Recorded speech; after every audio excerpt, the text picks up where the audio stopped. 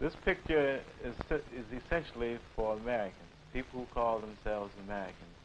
It's about those in the South today who are trying to make democracy live. It begins with the painful and heartfelt assumption that we are not an island of perfection, but in fact a land of imperfection in an imperfect world. Negroes are trying to register, to vote, and help to change the situation that they're existing under today, help to bring about democracy in our land today. Until we've all been free and we... Mississippi, 1963. Freedom. For a moment, in this hillside home, they are secluded from the white segregationists who carry guns and clubs. I've been living in the Mid-County 52 or 3 years. I've participated in everything that the county saw fit for a citizen to participate in. And also I raised my family here in the Mid-County, 9 head of children. I only have 2 kids now going to school here in the Mid-County. I also was a president of the NAACP here in the Mid-County. And I do think that every citizen in the Mid-County should participate in an election. And I hope and trust that I will have the privilege to vote once or twice in my life. I'm Mrs. Fannie Lou Hamer, and I farmed on the Marlowe plantation for 18 years. I had charge of keeping up with the time and paying off, and I went down the 31st of August to try to register. And after I had gotten back home, Mr. Marlowe told me that I would have to go down and withdraw my registration or leave because they wasn't ready for that in Mississippi. And I said, Mr. Marlowe, I'm trying to register for myself. So I had to leave that same night after I had gone down in August. And then I spent one night with Mrs. Tucker, and after about 2 days in September, they shot in the house 15 times, thinking that I was there. Resistance to change in the South is great. And behind the headlines, there's a story of intimidation that is seldom told. The police dogs, the police brutality, the use of fire hose and other forms of intimidation to turn Negroes back is what hits the headlines daily. But there's a story that is yet to be told. Turn me around, ain't gonna let it go, burn it. Turn me around, keep on a-walking, keep on a-talking, marching up to freedom land. Ain't gonna let no injunction. Turn me around, my Lord, turn me around, my Lord, turn me around. Ain't gonna let no injunction. Turn me around, keep on a-walking, keep on a-talking, marching up to freedom land. Mrs. McGee tries to make a living on a farm for herself and 4 teenage children. They sent me to the hospital. They put my lane in the soil bank. They got $1,095. They rented the other lane for $375. They put my children on welfare. When I came out of the hospital, they had taken my fence down and widened the road down through my place. They had went around and got all of my creditors, different people that I owed to trust me, and they hadn't paid anybody. I got a lawyer to straighten my business out, and he told me that he would. Well, he didn't do anything about it. He worried me about selling some of the land. I told him that I didn't want to sell the land, that I wanted to furnish so that I could farm and make a living for my children. And so they just put pressure on me. They cut the welfare check to $20 a month, then they cut it to $17 a month. They worried me so that I had a nervous breakdown in '60. I had to go back to the hospital. So when I came back home, I still tried to get her punished. He collected all the money, rent on the place. He didn't pay the Federal Land Bank, the notes that I owed. They put pressure on me trying to get me to sell the land. I refused. So last year, I rented a portion of the land for $200 cash. He got that $200. He didn't give us any of it.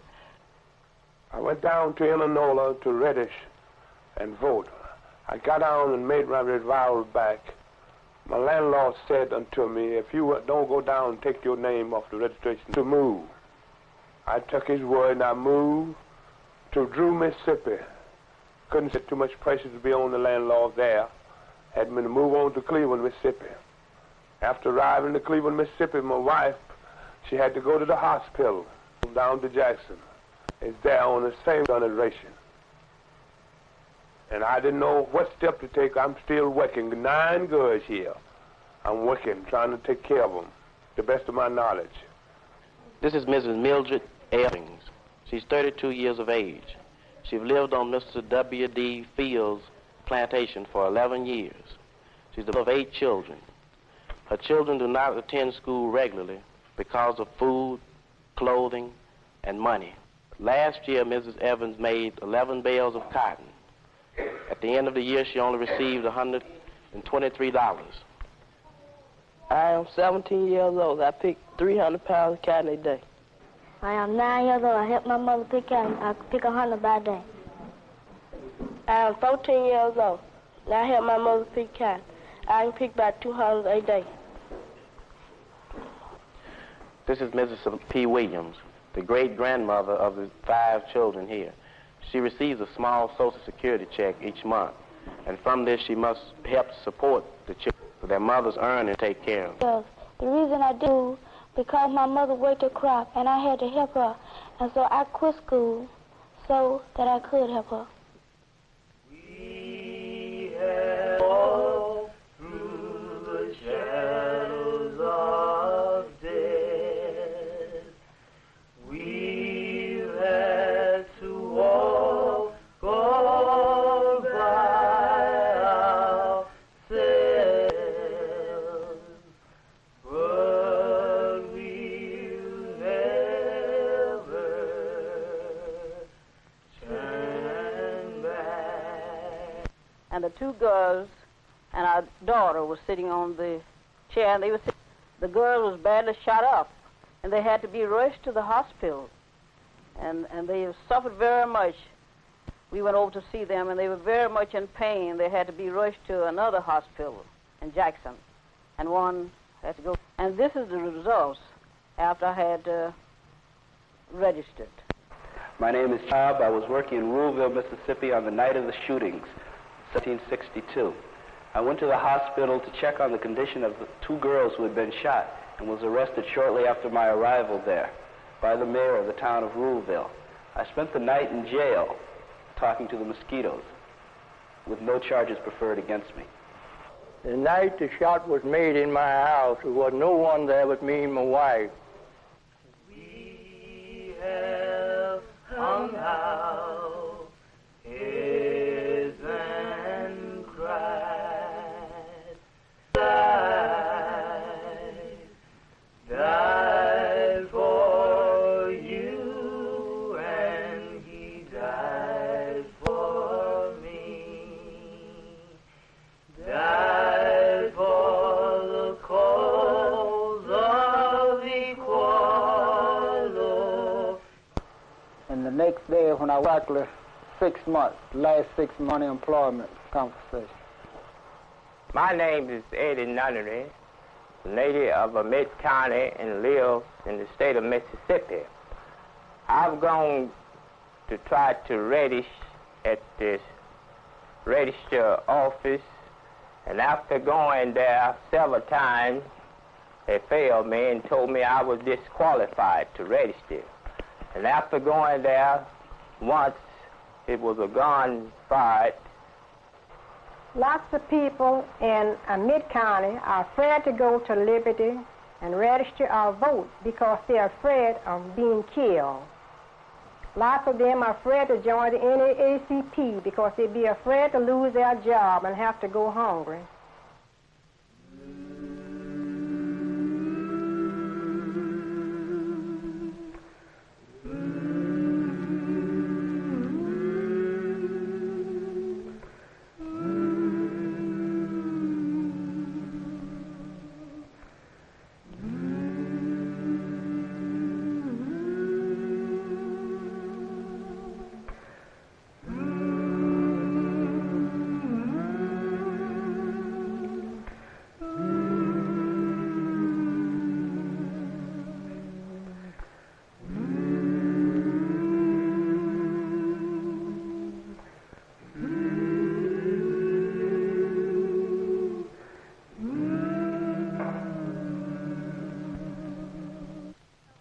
I'm Willie Peacock, a field secretary for the Student Nonviolent Coordinating Committee. At present, I'm working in Greenwood, Mississippi, in Lower Ford County, on voter registration.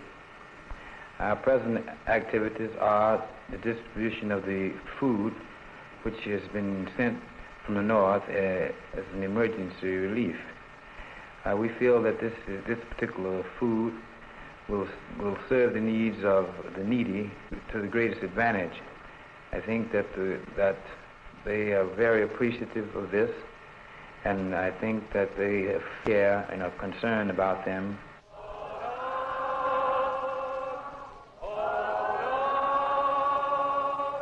Keep your eyes on the prize and hold on. Paul and Silas, they went to jail, had no money for to go their bail. Keep your eyes on the prize and hold on. Hold on. Hold on. Keep your eyes on the prize and hold on. Hold on. Hold on. I am William Wesley. I have gone down to Liberty, Mississippi several times to try to register vote. The second time I went down to register, which was filling out the form of gun fraud. When the gun fraud, I went out to see what was happening. My son remained on in filling out. When I come back, when we left out, my son said, Mr. White man come across the hall and told Mr. Fulton somebody got the hell shot out of him, and he said he sure did. And the last time we went out, fill out the form, we complete our forms. They asked him how did we come out. He said we had to come back in several days. They're going to run a publication. Several days was up, we went back in. He said we had several more days. And when several more days was up, we went back down to see how we come out. And he got his chair and pulled it to the desk, and we all sit down. He went over the application just like some passed and some didn't. And got to the end of them. None of us didn't pass, and so I asked him, what did I fail on? My application, or my section, or duty of assistant? And he replied, all of it. My name is Mabel Lee Wesley. I live in Liberty, Mississippi. I was one of the first ones to go to Liberty to register to vote. And wasn't anything said that day because the officers was very surprised. Then later I carried some more people, and they did not finish because they began to beat great travelers, and they got scared and ran out.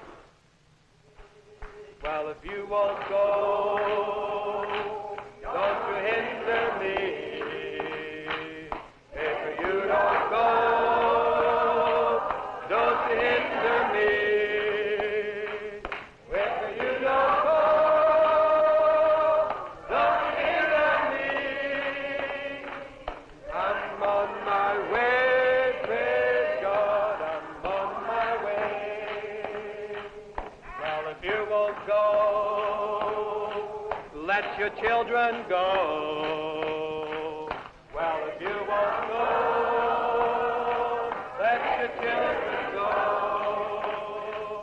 Well, if you won't go, let children go. I'm on my way. In the young people, there's hope. Many of them have dropped out of school for a year or more to work as field secretaries for the Student Nonviolent Coordinating Committee, going into the rural areas of the South to register people, to teach the people how to register and vote, and to use the franchise as an effective means of change. They exist on $10 and $15 a week, living with the people, working with the people, trying to build new horizons for tomorrow. I, as a young Negro of Mississippi, feel that feels not wanted because due to the fact the white people of the South, they don't seem to understand the younger generation of Negroes. We won't put up with the present situation.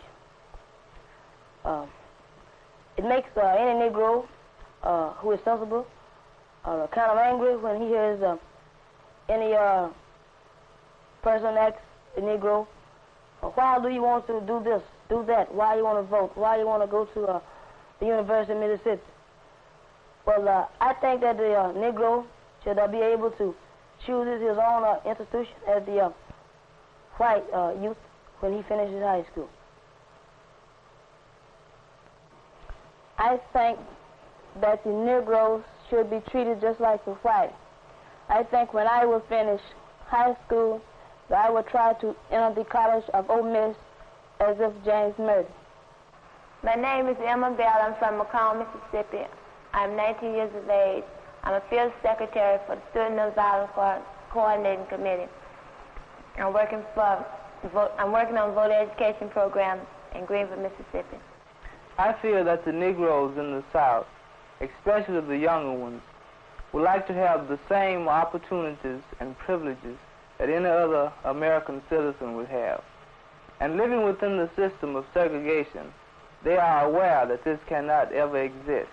Therefore, they are willing to work and fight much harder to do away with segregation. The reason why I'm in the movement in the South is because I think that things have gotten to the point where people have to do things for themselves. They've got to stop depending on the federal government or the state governments or even their local governments to secure their rights for them. They've got to act to win the rights that the Constitution guarantees them. People must make up their minds that if they want to be free and if they want others to be free, then they've got to do something.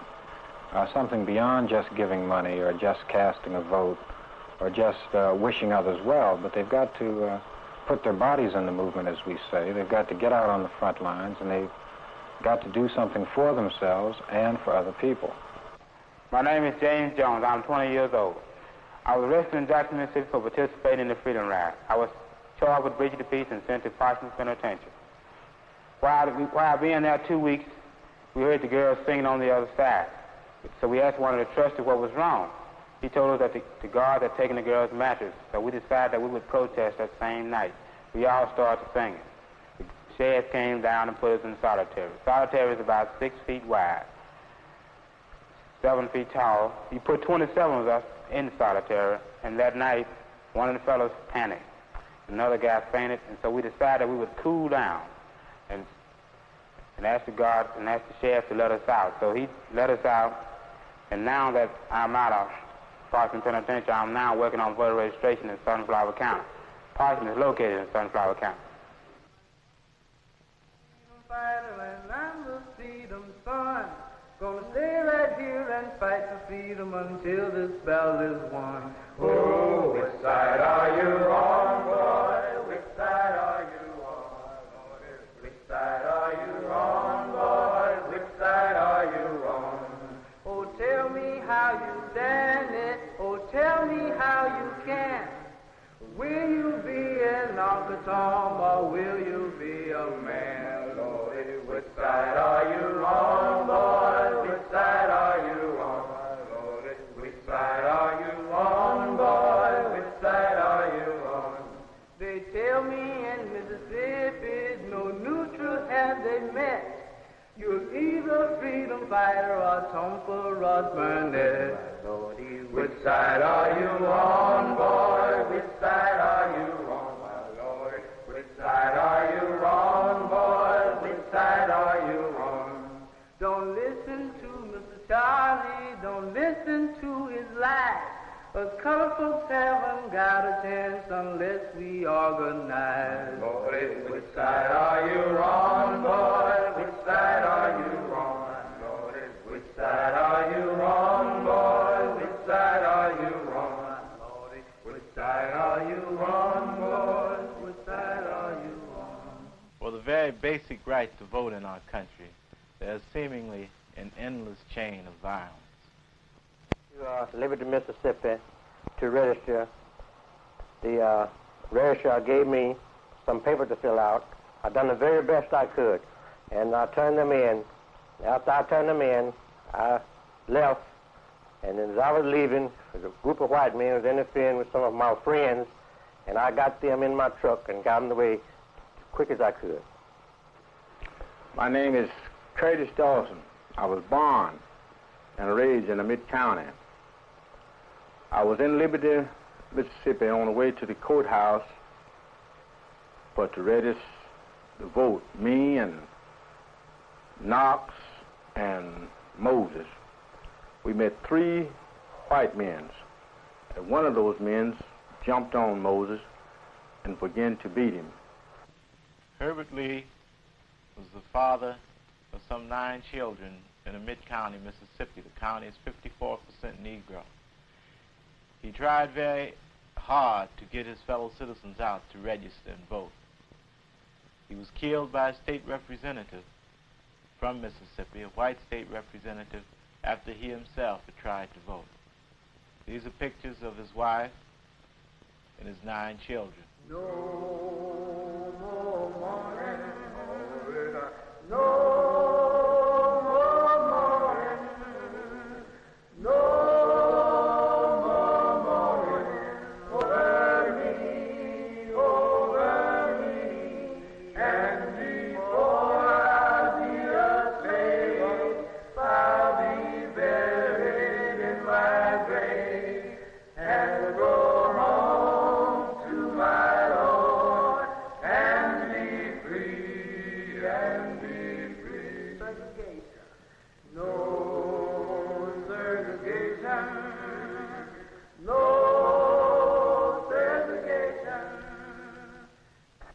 The director of the Student Nonviolent Coordinating Committee's voter registration project in Mississippi, Robert Moses.